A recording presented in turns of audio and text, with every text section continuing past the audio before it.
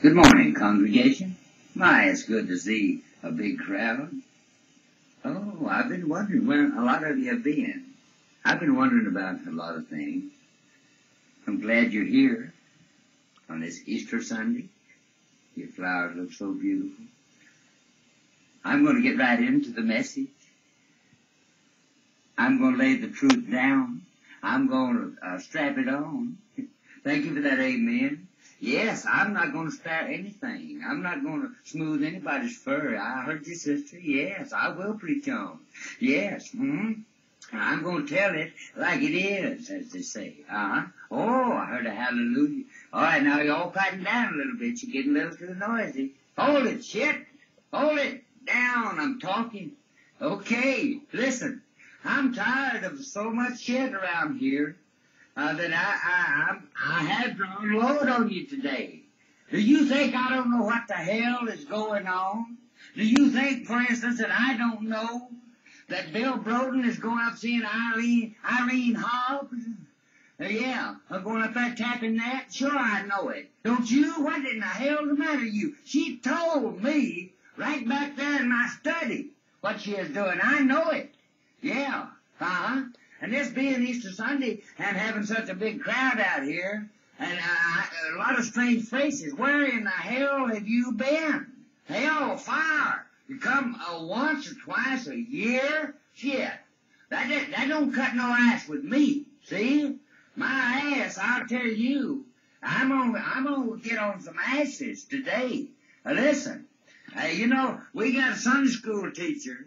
And you know who in the hell I'm talking about. Yeah, Bill Bronson. That's who I'm talking about. There he sits right there, Bill. I'm talking to you. See? You ain't no more taking proper care of that Sunday school class than shit. And you are finished. You're fired. Get out. You're out of that Sunday school class. Now listen. I mean business. I'm putting it down, ain't I? I ain't hearing no amens, but I ain't wanting any. No. Hell fire. Hell fire. All right. Okay. There's something else, too.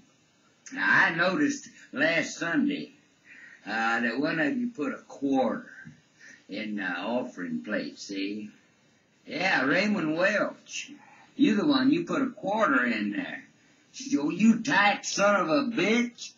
I see all that shit, see? I'm up here where I can see it. Y'all don't even look or nothing. I can see it. I know whatever fucking one of you is giving, see? Some of you are doing pretty good, and others you ain't doing for shit. All right. I'm gonna maybe go to another church. I don't know. I don't give a shit. Because I've just about come to the end of the road. Here, I've just about lost patience with you people. You know we need a Sunday school space out there. And you sit on your asses on Saturday. You won't come up and work on it. Shit, no.